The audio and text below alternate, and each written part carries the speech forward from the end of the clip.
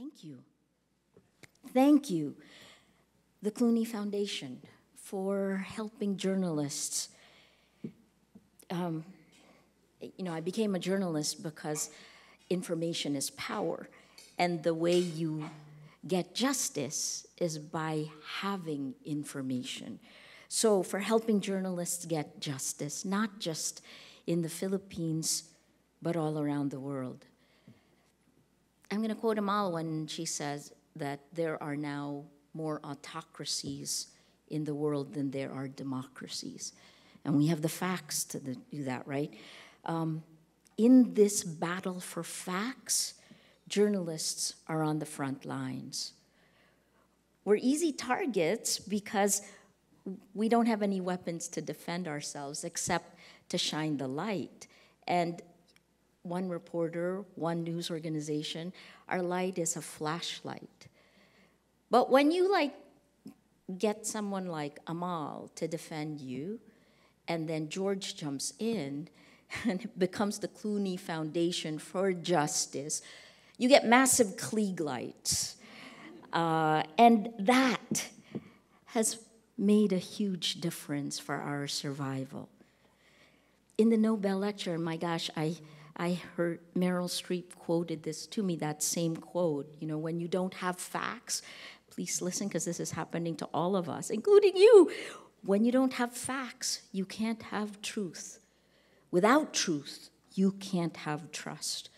Without all three, we have no shared reality, no democracy, and it becomes impossible to solve these existential problems that we're facing.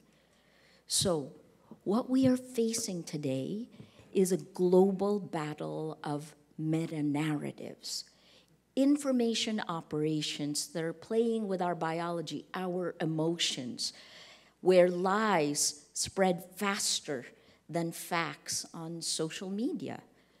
So in this upside down, would Meryl Streep playing a reporter make you care more than a journalist like me who has been beaten down by exponential abuse, by the weaponization of the law, and the breakdown of trust?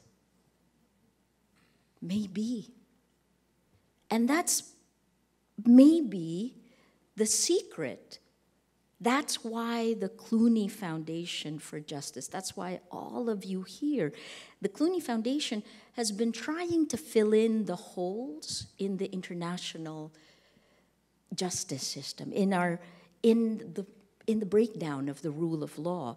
Well, that's part of the reason it can be the tip of the arrow in this global battle for facts. Journalists are exhausted everywhere around the world. We really can't do this alone. We need a whole of society approach. And this whole evening has been slightly surreal for the five of us, and I think I'll speak for the five of us. We need you. We need artists who will help us awaken our people in all parts of the world in this search for justice, and even more elusively, hope.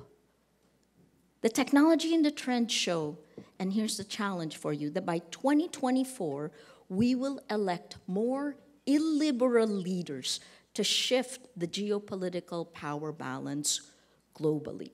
It will change. If we do nothing, Autocracy Inc. will win.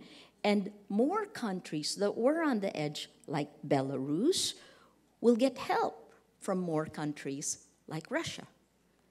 So, in the last 2 minutes, this is like a basketball game. It's the last 2 minutes for democracy. And we're losing.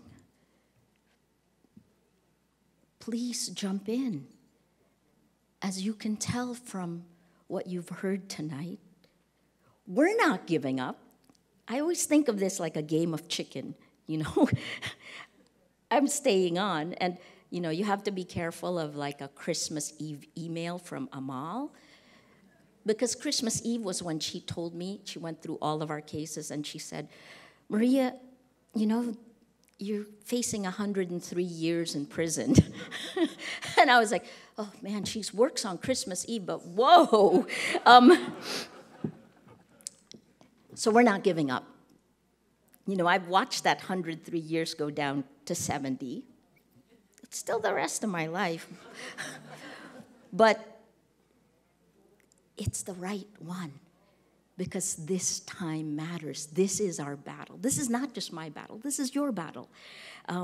So, for all the luminous lights I saw this evening coming into this room, thank you, thank you, thank you, because you must spark not just hope, but action from every citizen in democracies around the world. We're in the last 2 minutes. So thank you so much for being here.